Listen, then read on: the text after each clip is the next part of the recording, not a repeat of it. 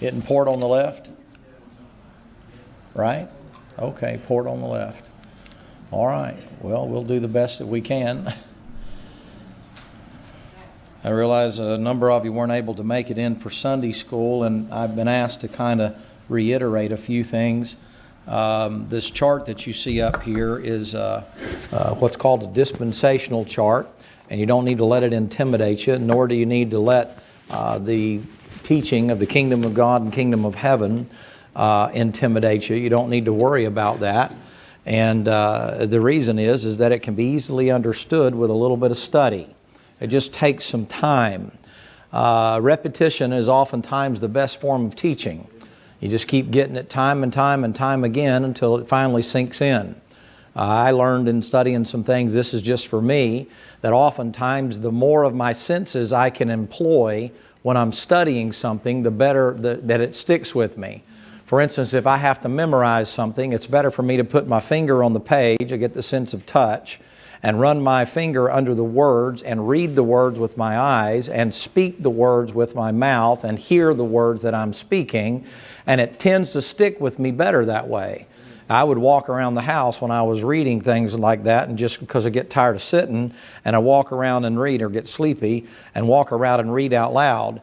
And that tends to use as many of my physical senses, my 5 regular senses, not counting the 6th sense, to learn things. So when it comes to this, it's a matter of repetition. It's just learning certain things. Now what we're talking about now is the kingdom of heaven and the kingdom of God. Every one of these things that you see up here represented, starting all the way back when it came to the devil, he messed the whole thing up. Adam messed it up, and Noah messed it up. Abraham messed it up. Moses messed it up.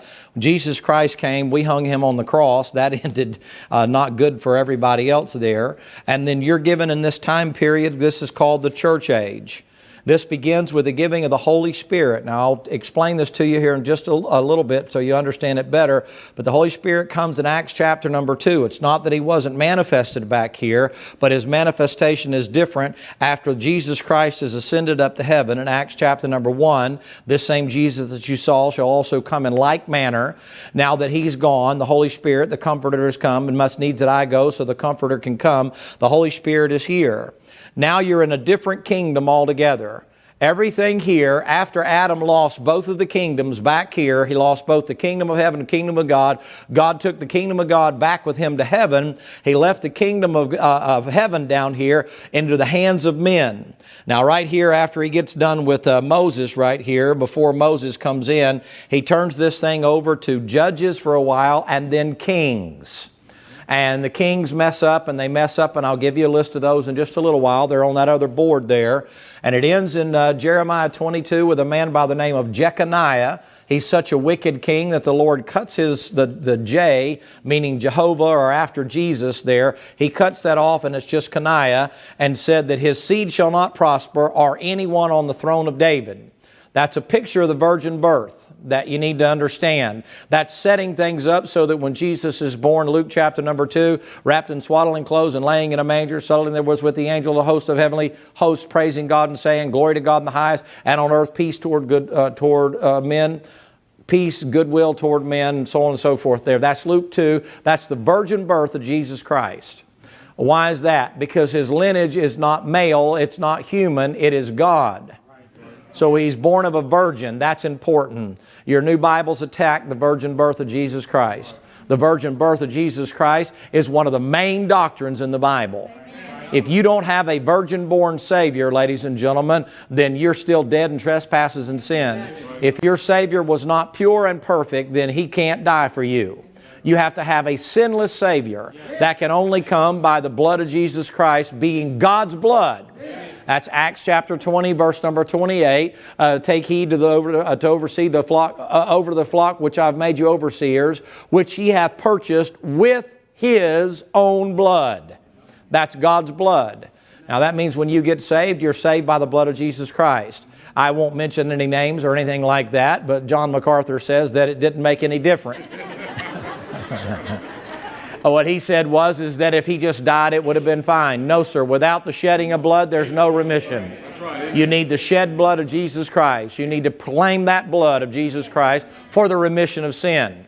When we have the Lord's Supper, you have the bread down here that's unleavened bread, and you have grape juice. And when you drink the grape juice, it's a tight picture of the blood of Jesus Christ that cleanses from all sin. Amen. All means all there, without distinction. Now, when you get to this thing here, when I'll show you in just a few moments here, all this here is the kingdom of heaven has been left down here in man's hands. The kingdom of heaven is a literal, physical, earthly kingdom.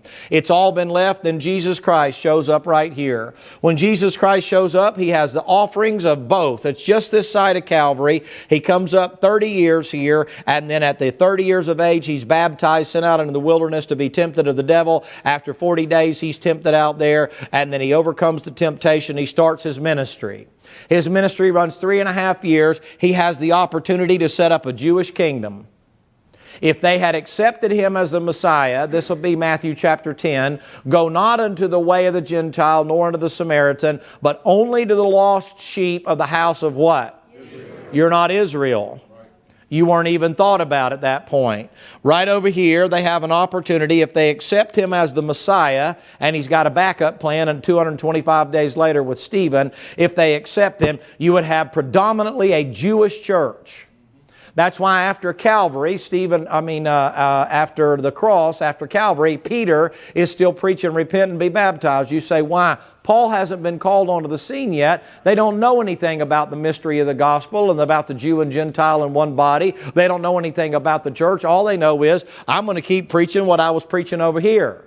He said, why? We're still looking for a physical kingdom.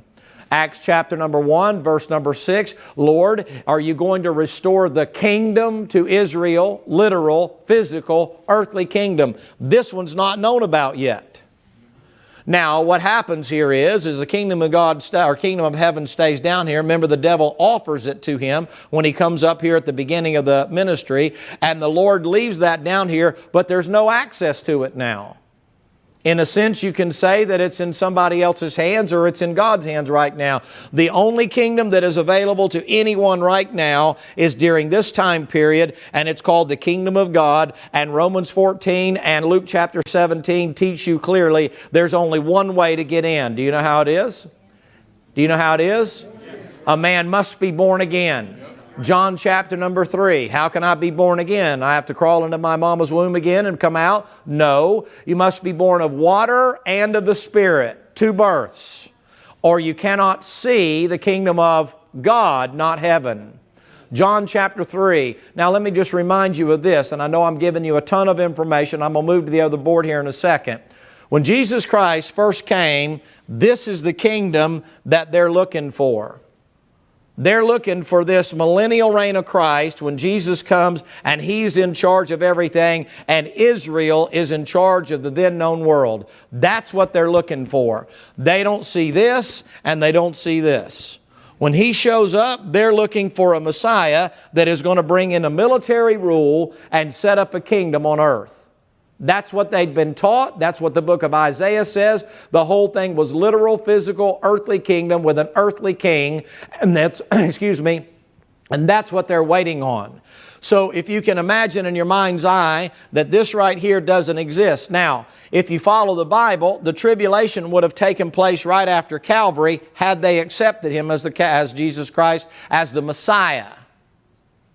Stephen's over there preaching in Acts chapter number 7. The Lord stands up. People say He stands up to receive His soul. That's nonsense. Otherwise, He'd be up and down like a jack in a box. Every time somebody died, He'd be standing up to receive their soul. He's standing up there because if that nation of Israel, all of those individuals, trust and take Jesus Christ through the Holy Spirit, you stiff-necked and uncircumcised, you do always resist the Holy Ghost. If they had done that, you would have had Jesus Christ coming down, marking 144,000 male virgin Jews, and lo and behold, you know what would have happened? You'd have had this right here. And you might have only had that much of it left. The first half may have taken place, and the other half may have already have to take place, and all you would have had is Judas would have come up from the pit, and there would have been your Antichrist. Jesus Christ would have had Matthew 27:52, the bodies of many of the saints which slept arose and went into the holy city. That's not Gentiles. That's 144,000, Ezekiel chapter number 9, male virgin Jews that are going to get the mark of God in their forehead, and then they're going to go out and witness with signs, wonders, and miracles following. I know it's a lot of information, but you need to realize that right now, this is what I want you to get. This right here, the kingdom of God is operative here. If you put the kingdom of God in any other time period on that side of Calvary or after the church age, here in the tribulation or here in the millennial kingdom, you're going to mess the whole thing up. Over here, you got to have faith and works. You say, why? The Bible says these are they. This will be Romans 12, be Romans 14, and be Revelation 12, Revelation 14, and Revelation 20. These are they that had the faith in Jesus Christ and kept the commandments. Why? It's back to works. Remember this morning? It's back to works. Why? You're bringing in the kingdom. You enter into the kingdom, literal and physical kingdom, by your works of righteousness. In the millennial kingdom, you don't preach saved by grace through faith. You preach that Jesus Christ is Him sitting on the throne and you believe in Him. That's it. And in the millennial kingdom, you have to do all the works of the law. Now, you want to grab a hold of this, because if you don't, Matthew 5, 6, and 7 in your Bible will make no sense to you whatsoever. Matthew 5, 6, and 7 is the constitution for this out here, and it all has to do with works. And that's where it fits perfectly. You don't have to worry about it. You ever think to yourself, now you probably didn't, you folks here probably have never done this, your eyes maybe wander where they shouldn't wander every now and then. In this time period right here, you know what he says? He said, if that's the case and it's causing you to lust, you better pull your eye out of your head, literally, because it'd be better to go in without an eye than it would be to go to hell with an eye. Or your hand touch something it shouldn't touch. He said, better for you to hack it off. You say, why? Better to go into heaven, into the millennial kingdom. Better to go out here and go through there and wind up in the right place at the great white throne without a hand than it is to wind up in hell with both hands or both feet. That's a literal application of Matthew 5, 6, and 7. He says, blessed are the pure in heart, for they shall see the kingdom of heaven. You say, what'll happen? Both kingdoms are here during this time period. In Mark and Luke, he'll say kingdom of God. Why? Because both kingdoms are here during this time period. Both kingdoms are not here. The only thing here is the kingdom of heaven. The only thing here is the kingdom of God. You want to see in a real mess, try to take stuff that fits here and put it here, which many preachers do, and you're headed for trouble. You say, why? You have people doubting their salvation all the time. So this is a chart to try to help you to understand. Now, at the rapture of the church, which is on the back side of this board over here, at the rapture of the church, the body of Christ is closed. You need to understand that. However many are going to get in, I don't know how many are going to get in. They won't all be Baptists. They'll be every denomination you can imagine, and before denominations were around, people were getting saved.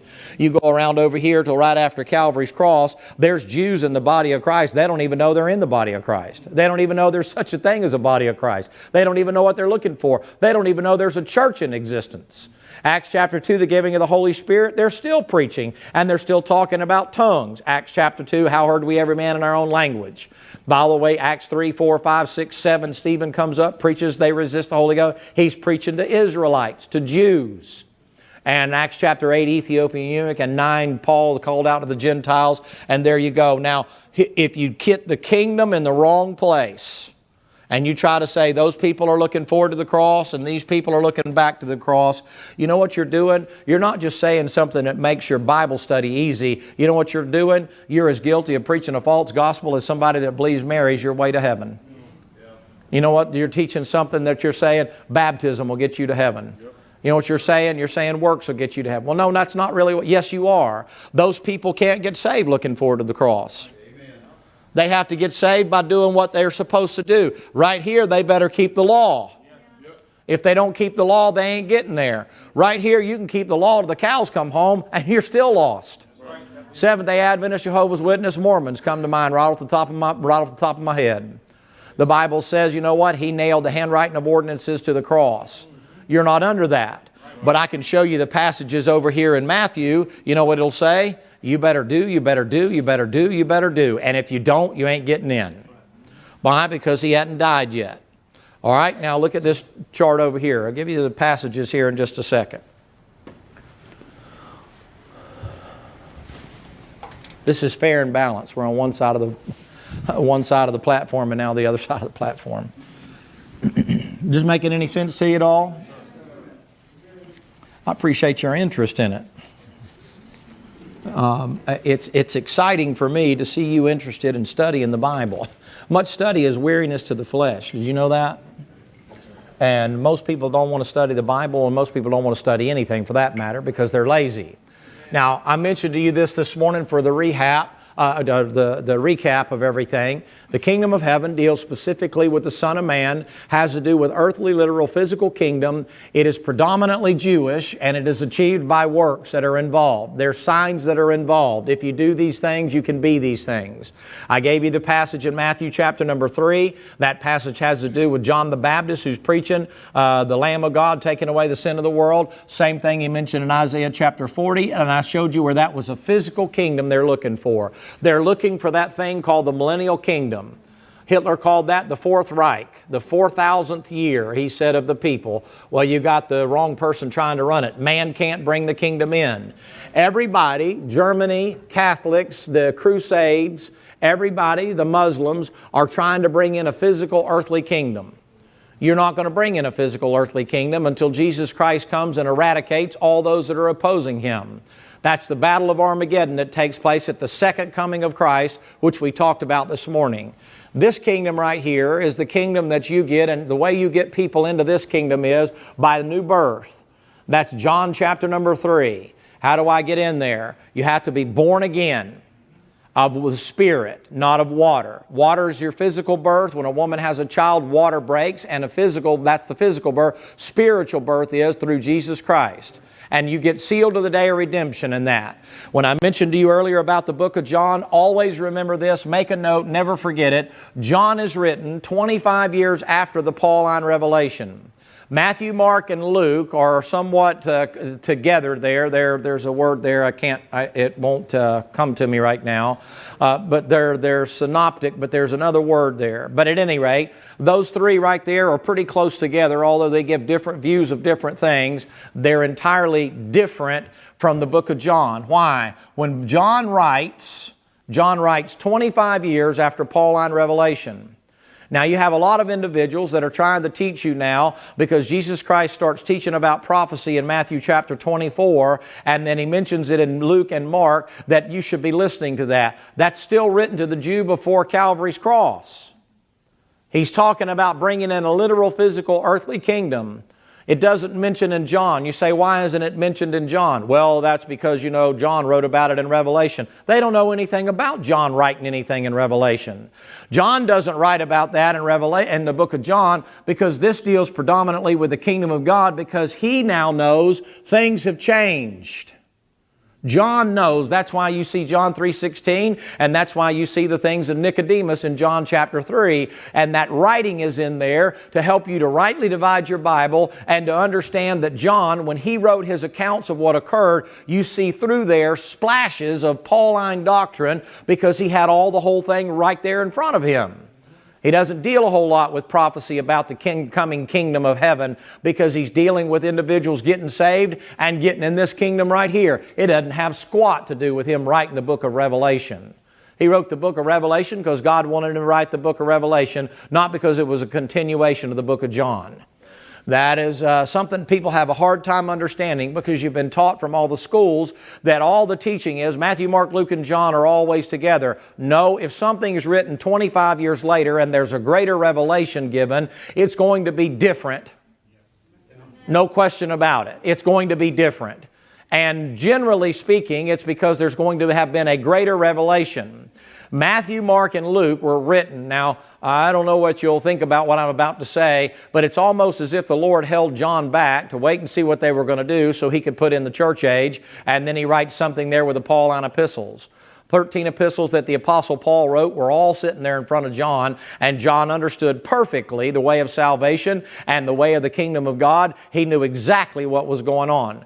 That's why you can, if you're careful with it, you can go into Revelation chapter 4, and John's caught up in the Spirit. John's a type of the church. John's the one in the book of John leaning on the breast of Jesus, and John's the one that has revelation that other ones don't have because he's closer to the Lord. He's a type picture of the bride of Christ that's there. All right, so you have a new birth. That's how you get into the kingdom of God. If you're going to get into the kingdom of God, you have to get in through the death, the burial, and the resurrection. Understand this as we move through this study. Once the last person is saved, or as soon as the rapture happens, whichever one comes first, the second the rapture happens, the body of Christ is closed. Nobody else will be in the body of Christ. If somebody dies, gets their head cut off in the tribulation, even if for the testimony of Jesus Christ, their soul will go under a little altar down here on earth. They don't go up in there to heaven. They can't come to heaven. They're not in the bride of Christ. Up in heaven is going on as the judgment seat of Christ. Not down here. Down here is going to be tribulation. The Bible says such as no man has ever seen before. Nothing you've ever could have possibly imagined is going to be going on down here while you're going up there at the judgment seat of Christ. While that's happening down here on the face of this earth, you have faith and works that are connected together. You have to take the mark of the beast in order to eat. You have to deny the mark of the beast, and you may starve to death, but you could wind up going to the heart of the earth. The heart of the earth is opened back up, Abraham's bosom. You're saved in the tribulation under a Jewish gospel, the gospel of the kingdom. You're looking for a returning Messiah at the second coming of Christ. You're looking for this return.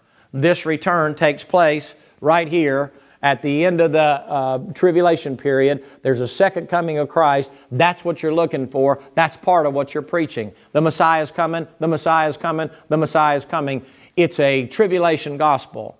Now, I believe the Messiah is coming, but I believe it's the Son of God, not the Son of Man. All through Matthew 24, Matthew 25, all through the synoptic gospels you see the Son of Man, the Son of Man, the Son of Man, the Son of Man. Why? It's somebody on the earth looking for a kingdom that is coming to this earth. You with me so far? All right, no, I'm giving you a whole lot of information. All right, it starts off here with Satan. He's given both kingdoms. He blows it. It goes to Adam. I told you today he was told to be fruitful, multiply, replenish the earth. He dies spiritually. And then everybody after him, that'll be in 1 Corinthians 15, 4, 5, 6, right along in there, where he talks about the first Adam is of the earth, earthy, and the second Adam is of heaven, heavenly, and the first Adam you die, and the second Adam you don't die. The first Adam is Adam, the second Adam is Jesus Christ. And you have to get in the second Adam in order to be saved. Adam lost his image. He lost the image of God when he messed up there, and he died spiritually. Now, I used the illustration this morning of the little baby. And I said the little baby is born sinless. Doesn't know anything about sin. It's not imputed to him for sin. When that baby comes to the recognition of sin, the moment they come to the recognition of sin, that baby dies spiritually, but they don't die physically. People say, well, Adam didn't die. Adam didn't die. There's more ways to die, ladies and gentlemen, than just dying physically. You can die a spiritual death, and you die a spiritual death. Paul said, I was alive once without the law. I'm in Romans 7. But when sin revived, I died. Paul did not die physically. What did he do? He died spiritually. Adam died spiritually. So did his wife. Deader than 4 o'clock, dead in trespasses and sin. They had to have a covering. The Lord provided lambskins for them and gave them an atonement, but kicked them out of the garden. They're cursed and puts a cherubim there so they can't get to the tree of life, because if they had, they would have had eternal life and been living in a sinful condition. So he does that. He calls out a man named Noah. Noah winds up getting drunk after the whole flood's over with. Messes up with everything. You have the Tower of Babel that comes in after that. The Tower of Babel, everybody gets together and talking and talking and talking. The Bible says that they said, well, Lord, if there's nothing that they could do, if they put their minds to it, they're going to build a tower that it sends up into heaven. And the Lord came down and confounded their language. You say, why? Man keeps messing the thing up. Every time he turns around, he messes it up. I don't mean to be so demonstrative and dogmatic, and when it comes to my opinion of man, I'm giving you the Bible's opinion of man. No matter how smart and wise and that we may think we are, we still mess everything up. There's something in us that just always tends to mess everything up we put our hands on. All right, so Noah comes along. The Lord said, repent of me that I made man, and my spirit shall not always strive with man. I'm in Genesis 6, and he says, Noah, I want you to build a boat. And Noah said, well, a boat will be a picture of me looking forward to the cross. I'll look forward to the cross. And the Lord said, what are you talking about a cross? What do you even know about a cross? Well, I was reading Psalms 22 the other day. It hadn't even been written, Noah. Psalms 22. You hadn't even had Moses write the Pentateuch yet. You don't even have the first 5 books in the Bible. What do you know about a cross, Noah? Get you some gopher wood and some pitch. Lord, I need some nails and stuff. No nails in the ark. You just need to put this thing together with biscuit cuts and tongues and grooves and different things like that and hinge joints and all that other kind of a stuff like that. I'll tell you how to build it, and here's your blueprint. Noah looks at that and said, what in the world is that? It looks like a giant houseboat. The Lord said, well, that's as good a name as any, but I'd prefer to call it an ark. And anybody that gets in that ark is going to be safe. While you're building that ark, Noah, I want you to preach for 120 years, and I want you to preach righteousness. And tell people to do right, and they can get on the ark. And Noah preached 120 years, and only his family that got in. They messed up. He calls out a man at this particular place here. It's Abram, not Abraham. Abram comes out there, the Ur of the Chaldees. He's looking for a city whose builder and maker is God. And he's hunting and searching and hunting and searching. And God begins to develop with this man right here a group of people, a nation of Israel under this man right here. You want to make sure you get that. The Lord's deciding that man's messing the thing up, so now what He's going to do is He's going to get a nation. What's the nation going to consist of? His chosen people, Jews.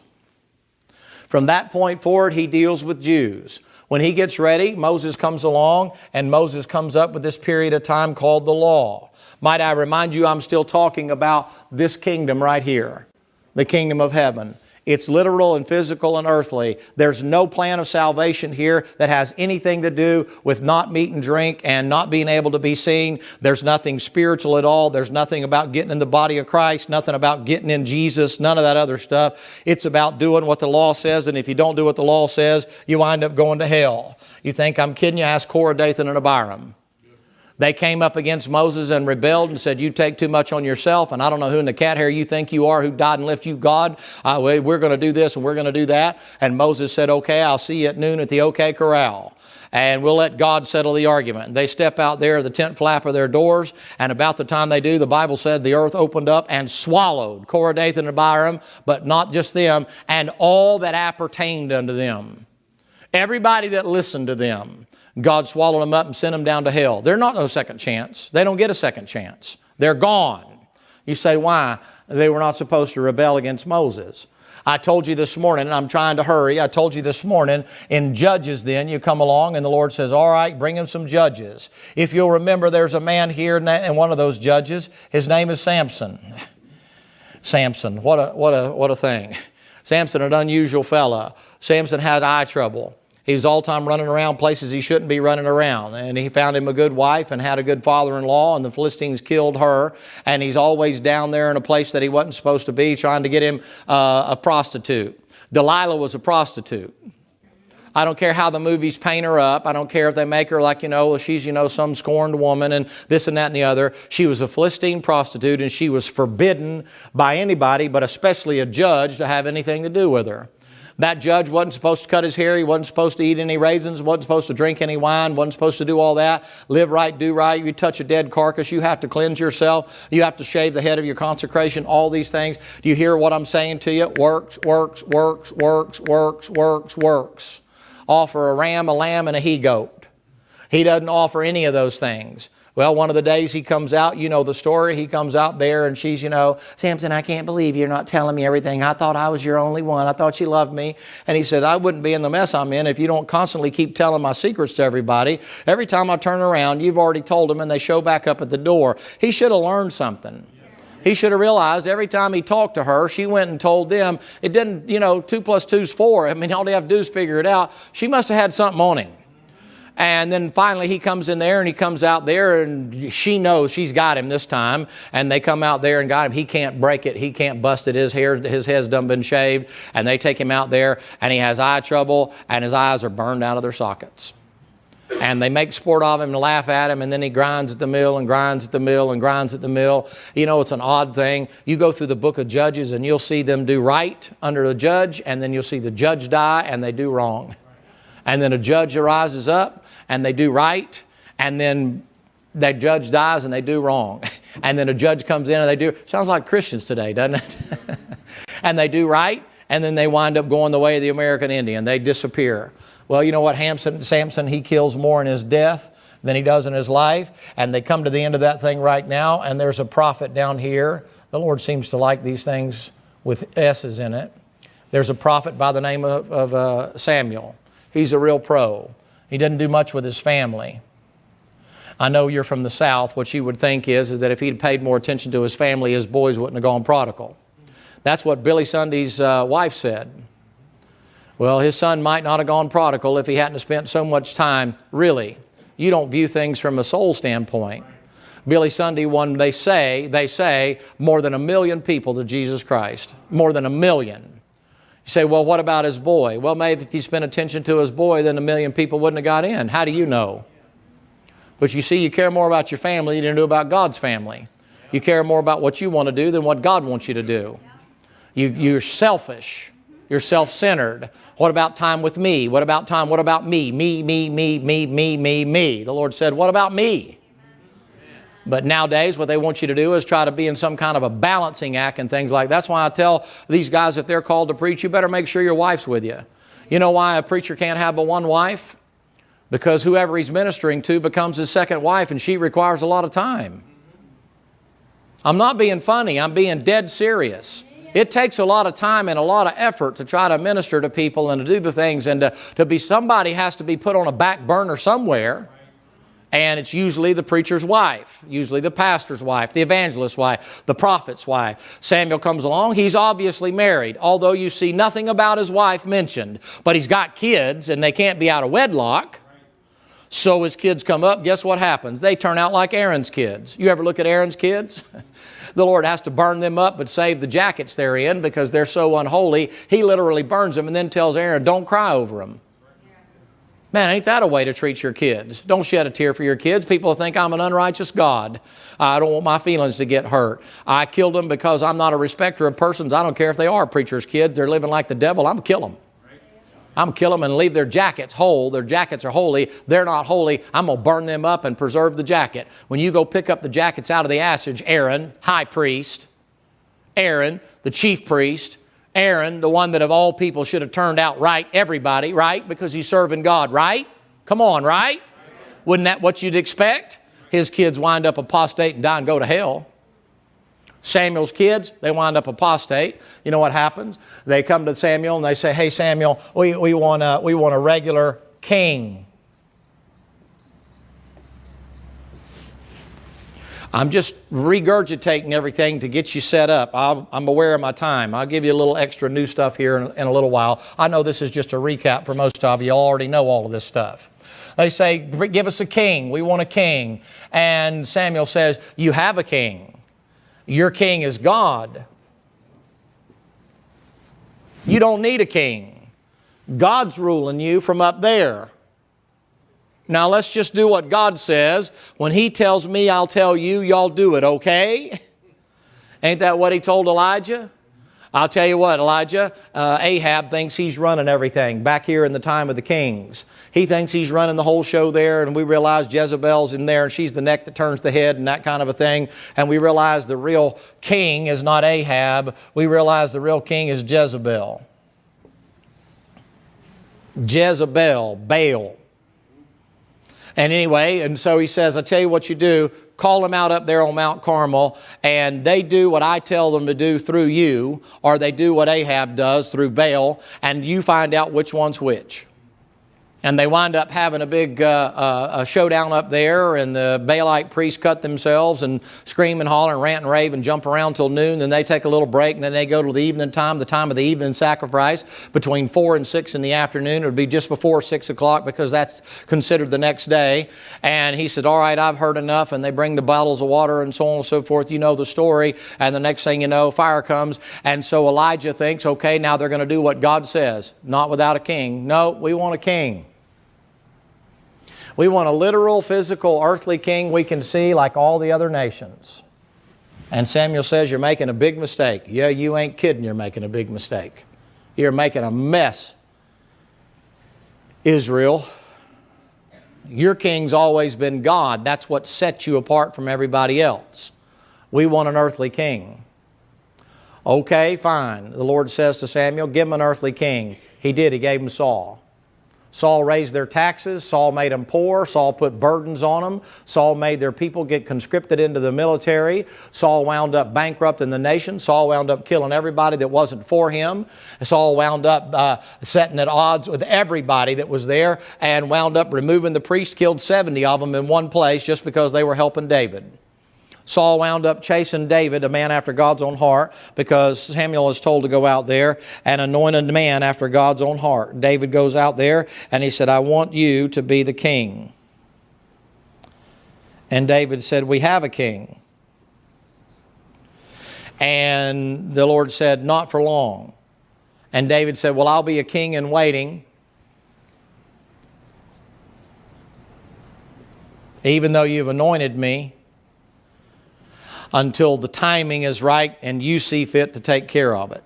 He didn't take the kingdom, but it was a kingdom. What kind of kingdom? It was a kingdom for the nation of Israel, a kingdom where God raised up a king after his own heart. Well, the kings run all the way through there, and I've got to move along here. Take your Bible and turn quickly over to the book of Jeremiah, chapter number 22. Now that about catches you up to where we were this morning. Making any sense to you so far? Jeremiah chapter number 22.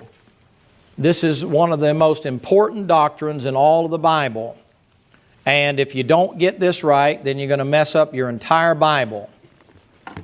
To understand, there's a struggle for a throne.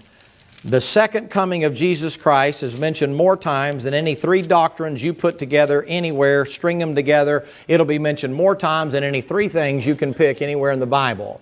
The second coming of Jesus Christ is the main theme of the Bible, and right beyond that, or right behind that, is the kingdom of God and kingdom of heaven, because the second coming of Christ is Him claiming the kingdom that He bought and paid for with His blood. All right, Jeremiah chapter number 22, you have some stuff going on here talking about Jeconiah here. Look him in verse number, let's pick it up in 24. As I live, saith the Lord, though Coniah, the son of Jehoiakim, king of Judah, were the sun set upon my right hand, a signet, excuse me, like a ring upon his right hand, yet would I pluck thee thence.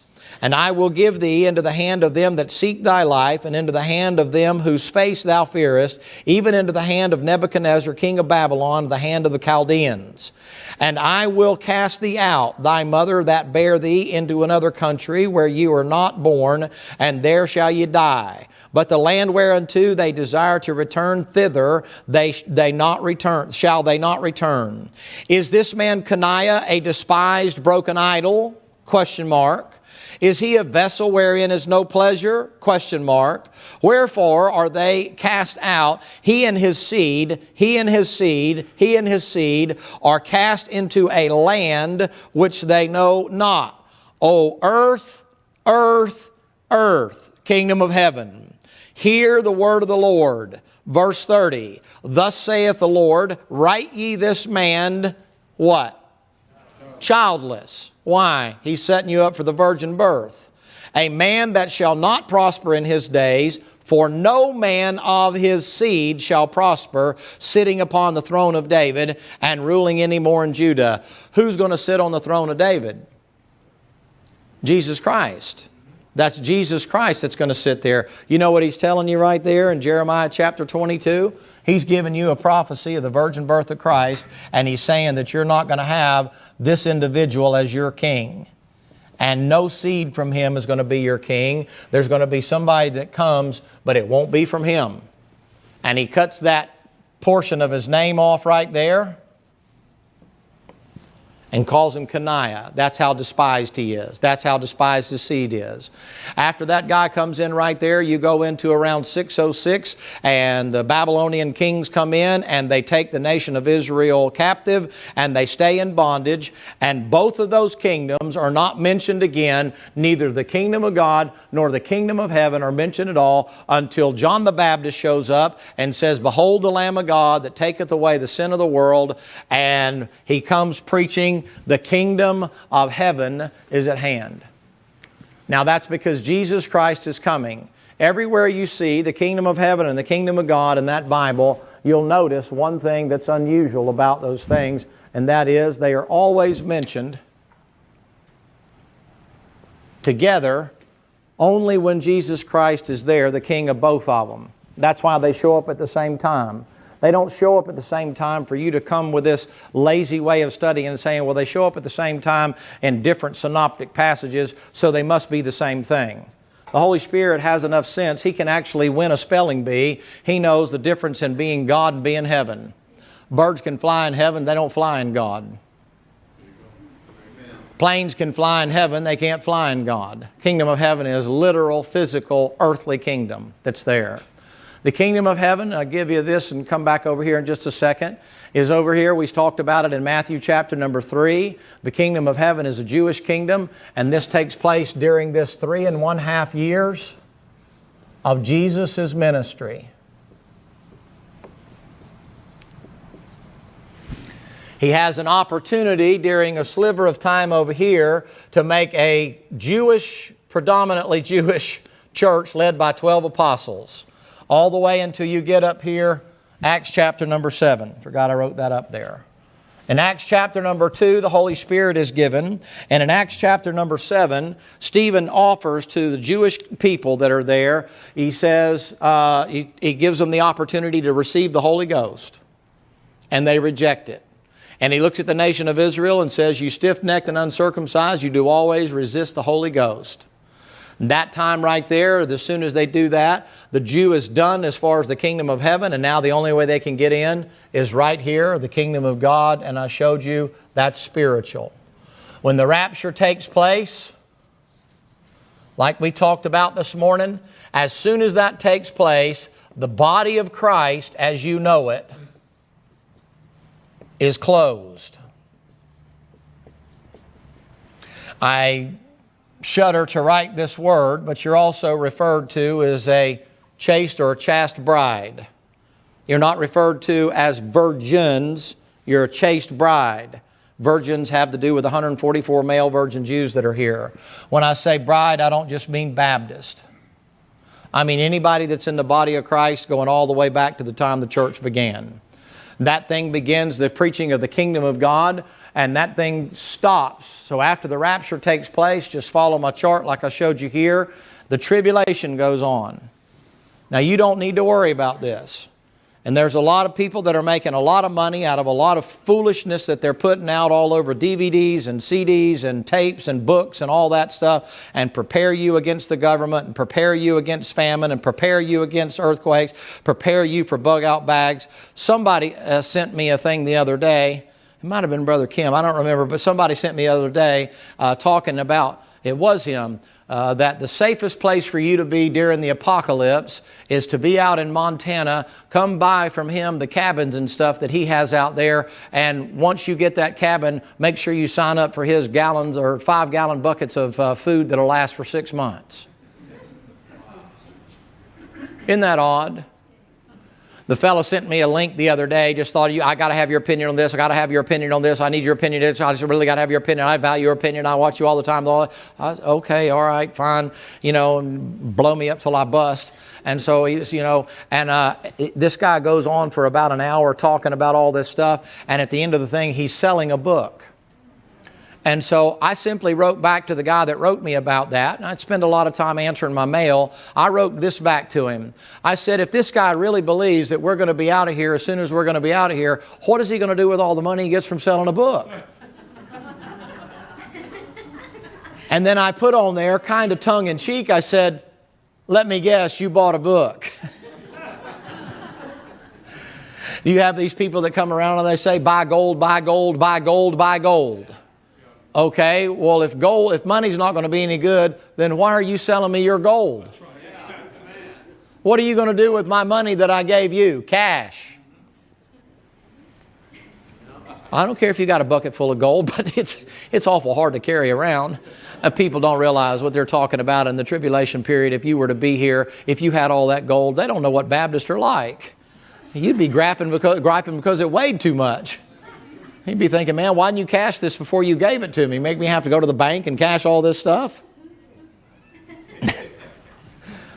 During the tribulation period, you go back to the kingdom of heaven. And back here it goes, here it comes, drum roll please, and here comes the cards and letters coming in. It's okay, I'll be out of town for the first 3 days this week anyway, here we go back. The same way it was before the cross. Kingdom of heaven always involves faith and works. If you're preaching anything other than that, reconcile this for me. 2 Thessalonians chapter number 2, he said, because they loved not the truth and they didn't receive the truth when they heard the truth, that God shall send them strong delusion that they should believe a lie, because when they had the opportunity to get the truth, they rejected the truth, so God said they'll all be damned. Well, if the gospel is the same in the tribulation as it is now, why does God damn them in the tribulation when, if that's the case, once you saw the rapture take place, why don't you go ahead and get saved then? The reason is because you can't. God blinds you and you believe the Antichrist. 2 Thessalonians 2, you read it. That's what God said He was going to do. You had an opportunity to get in by grace through faith. He shuts it down. I get frustrated with people that people listen to and send in thousands of dollars. The other day I had a huge nightmare. I woke up and woke myself up thinking that Joyce Myers was preaching at my funeral. Man, I woke up in a sweat, man. I thought to myself, there is no way. And all these people were there and stuff like that, and they were all laughing at me. I guess that's why she was there preaching at my funeral. But I can't imagine people paying tens and twenties and hundreds and thousands of dollars to sit around and listen to somebody that's trying to help you now and promise you prosperity now and promise you peace and well-being now and tell you how to get along with your... And look at Dave down there. And here's Dave down here. And Dave has been with me for all these years. And Dave just knows his place. He's a good little puppy dog, and we keep him locked up where he's supposed to be. And Dave knows who the preacher in the family is. I guess he does, sister. I guess you never learned anything about a meek and quiet spirit.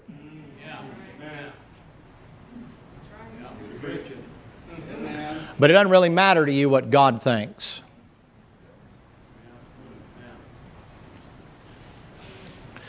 Tribulation period. You don't have to worry about it. You say, why? You got out. I only gave you half of that message this morning. You're going to fly. You're going to get out. You don't have to worry about that. Now, I can promise you that during the church age, if Paul's your example, you're liable to get anything. You can get locked in a prison cell. You can wind up getting nailed to a cross. I'm talking about your ancestors. I'm talking about your heritage. I'm talking about being sewn in a bag with rattlesnakes in it. I'm talking about hanging you out there over a river with rattlesnakes in the bag and throwing you in there, and the snakes feel like they're going to drown. They're biting you and biting you and biting you until you drown, staking you out there with low tide and let the tide come in, and laughing and mocking and making fun of you, having the Japanese take you out there and put you on a cross and let that thing, the water, just beat you and beat you and beat you day in and day out until you wind up your flesh just gives way and starts falling off of you. You say, why? Men torturing men for their belief in Christ.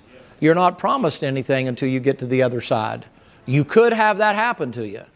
But if you put the kingdom of heaven there, you'll think, well, the only reason that's happening to you, you've probably heard this before, you must not be living right. Well, Paul lived right and he got it in the cotton-picking neck. Read it, 1 Corinthians 11. A day and a night in the deep, and beaten how many times? 5 times, 40 stripes save one. In jail, in prison, naked and ashamed and hungering and fastings often, and the care of the churches and having so much trouble and tribulation. Wow, Paul, the victorious life. Paul's like, yeah, well, my victory is in my faith in Christ, not in the fact that what he's doing. You say, why? That kingdom's gone. We're in a different kingdom now. In this kingdom now, during the time of the church age, your blessings are spiritual. The blessings are spiritual. All right, Matthew chapter 4. Well, can you give me just a couple minutes? I hope I'm not boring you to death. Matthew chapter number 4. Now, when Jesus Christ shows up, He's offering both of those kingdoms to them if they'll take them. And they won't take them. That church age kingdom comes in Ephesians 1.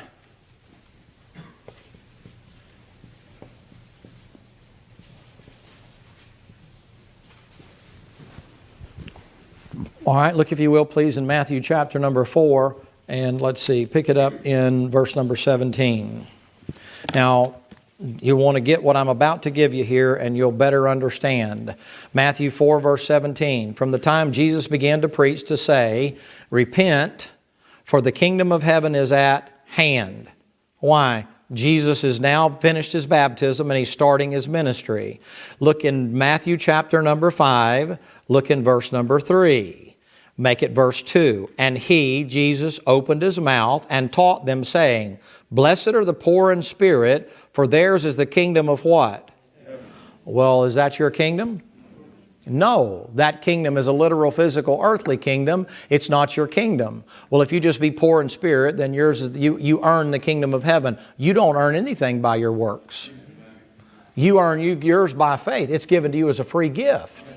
Now watch, continue on, and you'll understand. Blessed are they that mourn, blessed are the meek.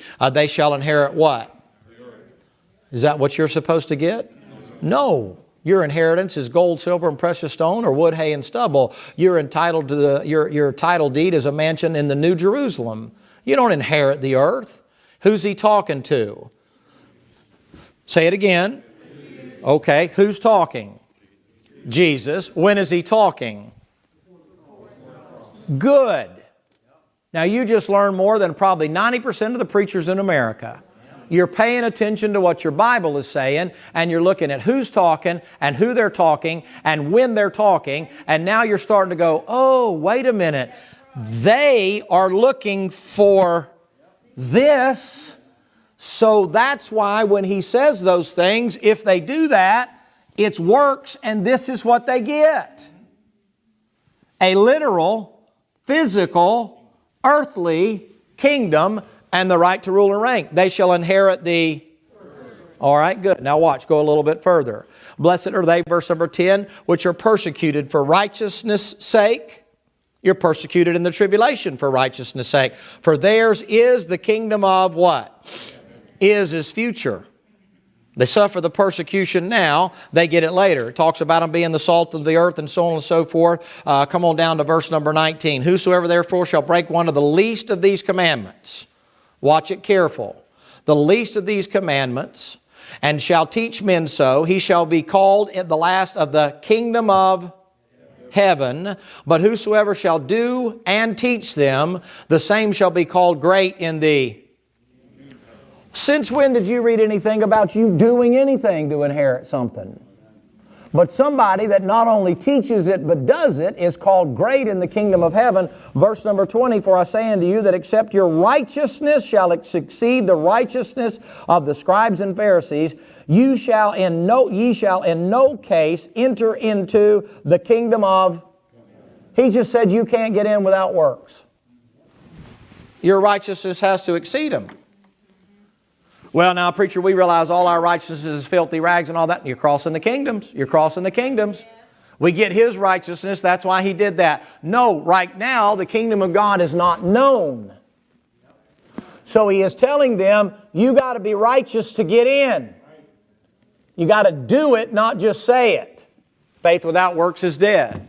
All right, now he comes on down through there, and what he is trying to get across to you is, look at verse number 17. Think not that I am come to destroy the law or the prophets. I am come not come to destroy, but to fulfill. Oh, so he's got to do the law. Okay, the context is the kingdom of heaven. The Jews waiting on the kingdom of heaven. He's coming to fulfill the law, not do away with it. He doesn't do away with the law till Calvary. And that's how you wind up getting in. Now, let me give you one more here. Look at Mark chapter number 1. Mark chapter 1, maybe two more.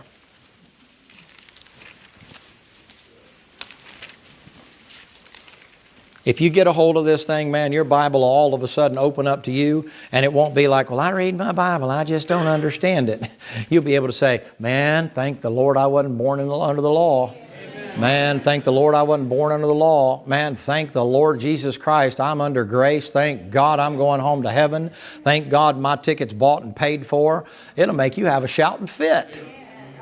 Anybody that is trying to put you, for the sake of our discussion, on what would be your left, my right, on the other side of Calvary, you need to be real careful about, because they're trying to put you back under the book of Galatians, has to do with adding works to your salvation.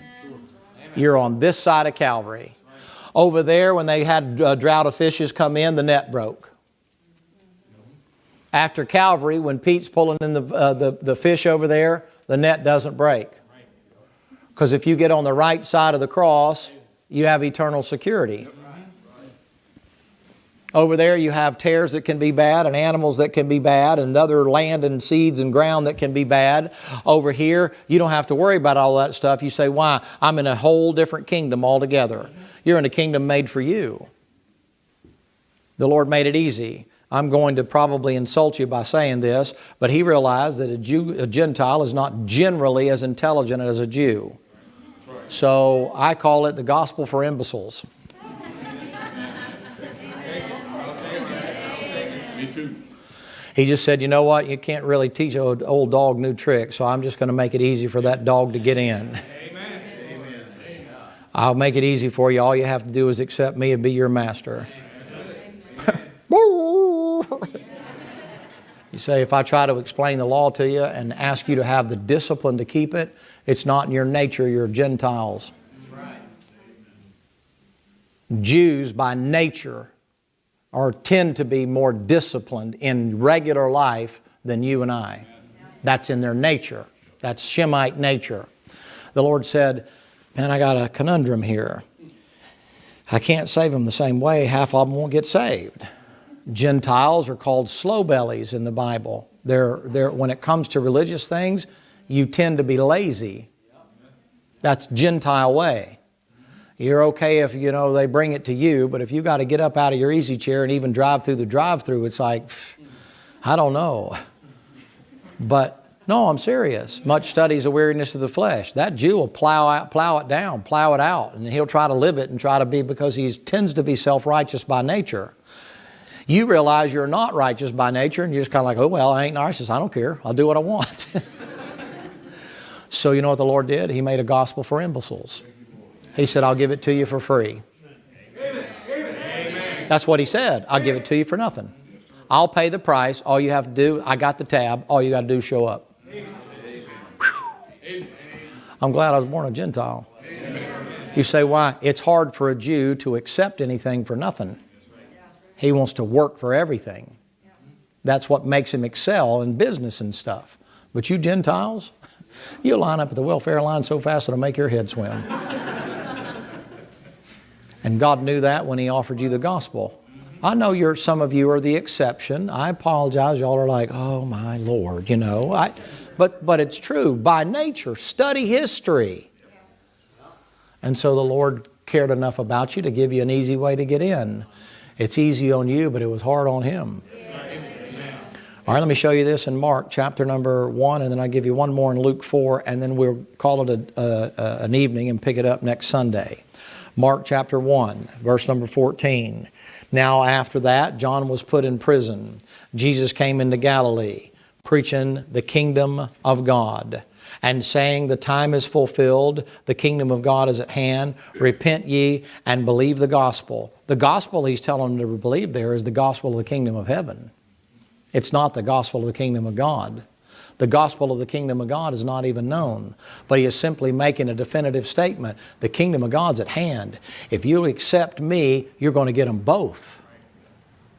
So repent and accept the gospel. What gospel? You think Jesus Christ is going to tell them to preach the gospel of the kingdom of heaven and He's going to preach a different gospel? Well, that'd make Him a blasphemer. Look at Luke chapter number 4, please. Make any sense at all? He said it's at hand. He's just making a statement. It's right here. It's looking at you. I'm the king of both of them. If you accept me for what you understand, you get a door prize. But they didn't do what He told them to do. Luke chapter number 4. Luke chapter number 4. People get this idea that just because the Lord is there, and He says the king comes preaching the kingdom of God, that they think all of a sudden, oh, well, wait a minute now. If He's preaching the kingdom of God, then they must have a way to get saved by grace through faith. How? Can you tell me how? What would they have preached? It hadn't even been revealed to Paul yet. It's called the mystery of the gospel. What is it? How that Christ died for your sins. Oh, he's preaching he hasn't even died yet. Was buried. He's still alive. And rose again the third day. He hadn't even gone to the cross. How could they preach that when it hasn't even happened? He's preaching a coming kingdom. I'm here. I'm here. I'm the guy. That woman at the well in John 4, she had some sense. Are you that guy? We've heard about you. Syrophoenician woman, half-breed. You know what the Lord said? Now you understand in Matthew 10. Now do you understand the majority of the time when Jesus is speaking before Calvary, you see kingdom of heaven, kingdom of heaven, kingdom of heaven 33 times in 32 verses. You know why you see so much of that done? You say, but kingdom of God is in there 70 times. Yeah, but look at where it's in there.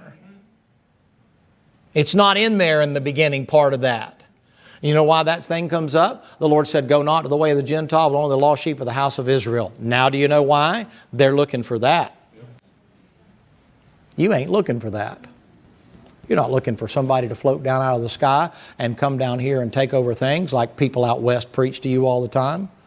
Jesus is going to rapture you out of here. Amen. So after you go through the tribulation, you must be on the take or something to be that stupid.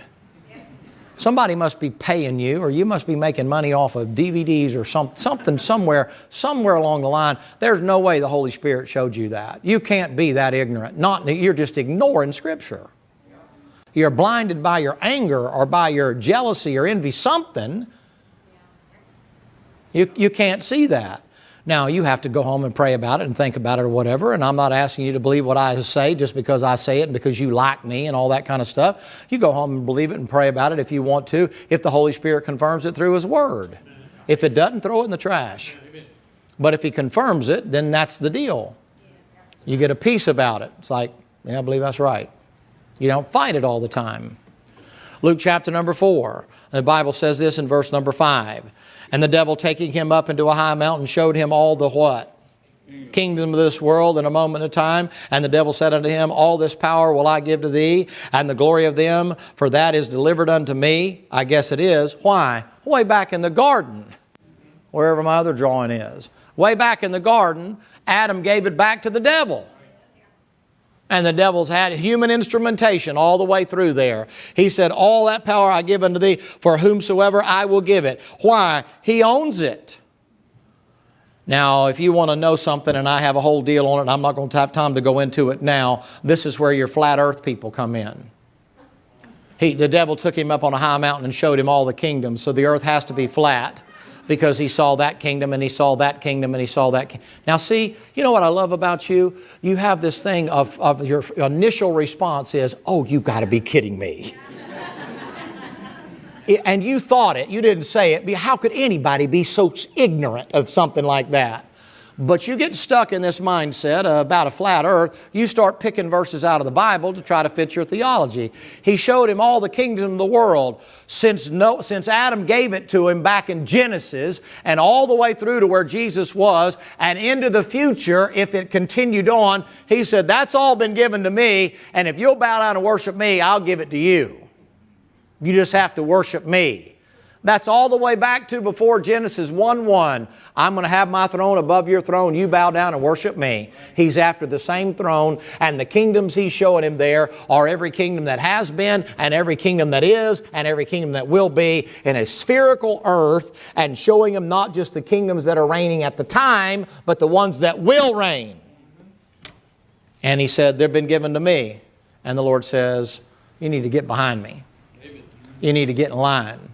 You're out of line. You're going to follow me. You know, I'm not following you. That's what He's basically saying. Now, why is that so? Because the devil has the kingdom right now. But they're literal, physical, earthly kingdoms. He doesn't have the other one. And as soon as the rapture happens and after the tribulation, the devil realizes his time is but a short time and he's really angry. And he comes down here and tries to eradicate the Jew. No kidding. Why would he be so interested in eradicating the Jew? Who is the kingdom of heaven promised to? Now do you know, it's not just because that's God's chosen people. It's like, well, you know, you wanted the Jewish people to inherit the literal, physical, earthly kingdom. There ain't none left. I done killed them all. Hitler was anti-Semitic. So was Stalin, your ally. And Churchill and Roosevelt and Truman all knew about it and went along with it. Cha-ching, cha-ching. IBM, Ford Motor Company, General Motors, and 2 or 3 other ones. You have no idea, you know, who was making vehicles for the war machine that was fighting against you?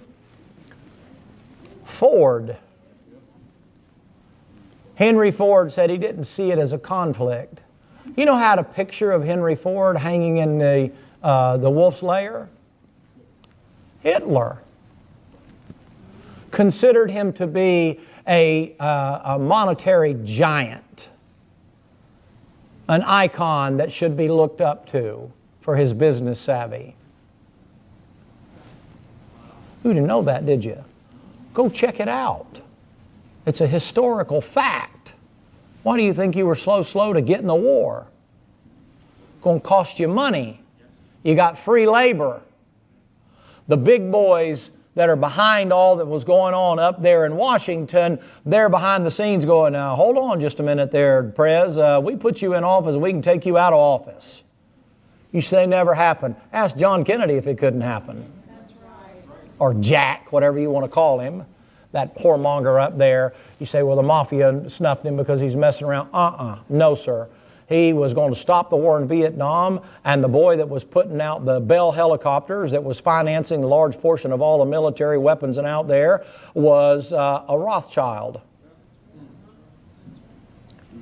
Conspiracy theorist. No, historical fact. And because he had decided with the guy that we had set up, the straw dog that we put down in South Vietnam, we set him up down there, set him up to be the ruler of it, and we were controlling him like a puppet, and him and Jack got together and they said, okay, we're going to bring this war to a halt. And the next thing you know, the guy in South Vietnam is killed in a Black Ops CIA operation, and the next thing you know, within 2 weeks, John Kennedy was dead in Texas. Coincidence. And President Johnson was in. And Johnson and Nixon and it'll come to me in a minute that winds up being a president and the head of the FBI at the time, a real pervert named J. Edgar Hoover. I speak with good authority on that. A real weirdo, freakazoid, whack job.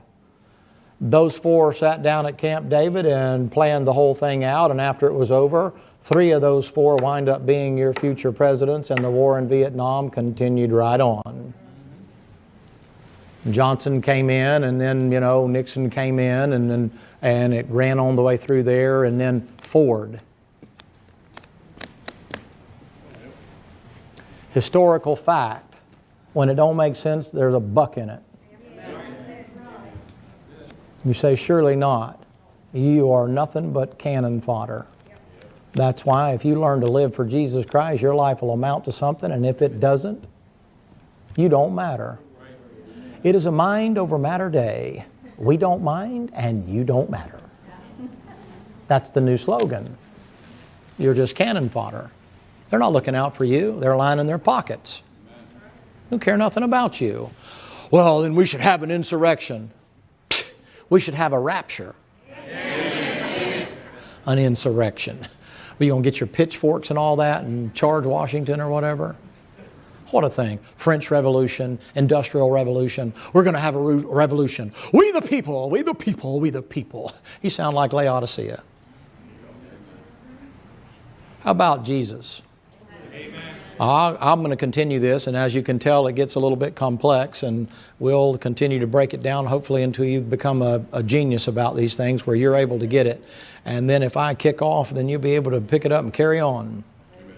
The greatest thing I can do you is teach you until you is running out your ears, like the quail ran out of the Israelites from eating meat.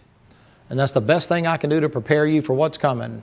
whether you got a bucket full of food or not, and whether you raise organic vegetables or not, and whether you got some kind of battery to charge your house, or solar energy, or you have a way to purify water from the swamp, and all that kind of stuff like that, or if it's an EMP, you got your house wrapped in cellophane or foil or whatever it might be.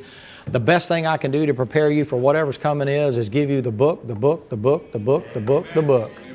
Because after all is said and done, what will be here? The book, the book, the book, the book. And the author of that book. Amen. Did anybody check me to see if I was telling you the truth, that your generals and your admirals were against, with one exception, were against the dropping of the atomic bomb, Hiroshima, and then were vehemently against it being dropped on Nagasaki? Did anybody check it? Well, there's your homework. Check it. You've been fed a line by Truman that we've saved all these millions of soldiers and this and that and the other and people on both sides and all that. You destroyed a whole nation so you could take over their banking system. You. Einstein's the one that wrote the letter that persuaded the president to use it and regretted it till the day he died. Worst thing he said I ever did was write that letter to persuade them to use that. If you didn't have Russian troops, 1 million or more of them coming in on the north end up there where Japan had taken over China, that thing would probably still be going on to this day. You had your head handed to you in Korea. You say we fought to a draw. I'll draw my foot. There's 1 or 2 good battles there. Chesty Puller comes out one time, they're all surrounded, and they said, "What are you going to do?" He said, "Charge." He said, "They're all around us on both sides." He said, "Well, pick a side and run right at them." And then he said, "Follow me or I die alone." And they fought their way out of the thing. But that's that's a true story too. That's a highly decorated Marine. But that was it. We're surrounded. Charge! That's a great spirit. I hope this stuff helps you. I find that people are not as rebellious. It's more than that. They're just uninformed. And I hold preachers accountable for that. You've been fed too much of this: do right, live right, be right, spit white, quit, don't stop, God, trust this and trust that and all that. And you don't have any Bible.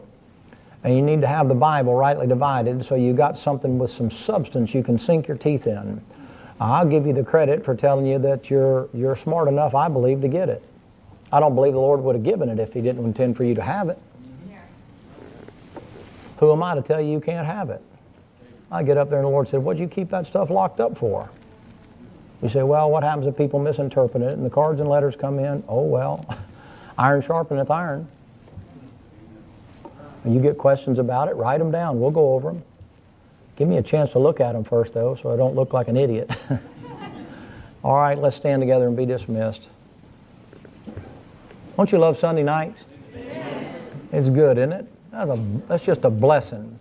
And pray for us this week. We'll be north of Knoxville for 3 days, Monday, Tuesday, and Wednesday, and be back on Thursday night, Thursday evening late. And pray the Lord will get something done up there and have a good meeting. And then I'll plan on being here. The boys will take good care of you on Wednesday, and then we'll be back for Sunday services.